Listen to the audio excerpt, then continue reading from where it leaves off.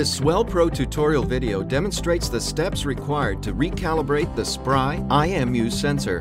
Calibration of the Inertia Management Unit, or IMU, should only be necessary if the drone has been crashed or dropped accidentally and does not fly level even after gyroscope calibration, the aircraft is severely shaken during transportation, or the drone sways or drifts excessively during hover in GPS mode.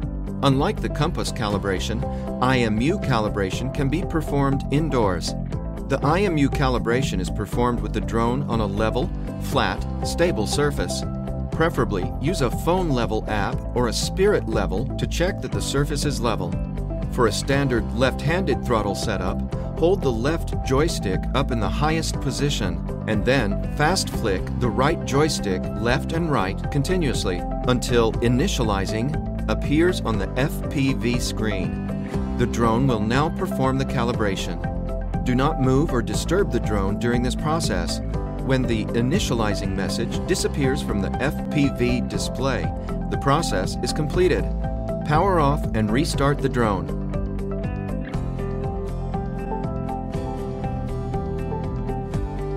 Thanks for watching.